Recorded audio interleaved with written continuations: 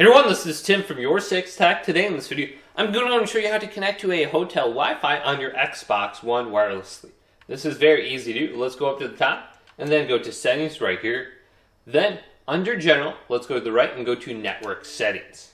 Now all you have to do is scan for wireless networks and you should be able to see the network for your hotel. So let's go to Setup Wireless Network right there on the upper left. Press X to refresh. And then you should see all the available networks over here on the left-hand side. So connect to your specific hotel Wi-Fi. Should show up under this list. Just select A on it. Now, you'll have to type in the password, otherwise it might be open. Now to authenticate the hotel Wi-Fi, this is very important. We have to open up the web browser.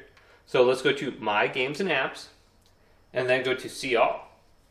Then let's go over to Applications right here. And we want to open up the Microsoft Edge browser.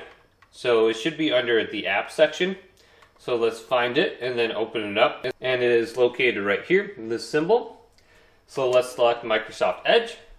Now, you're going to want to go ahead and reload a page or prompt a page to load on your browser.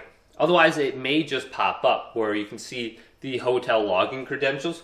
All you have to do is press yes on the permissions. So if it's not popping open right now, let's just open up a new tab by going to the plus icon right here and see if this works.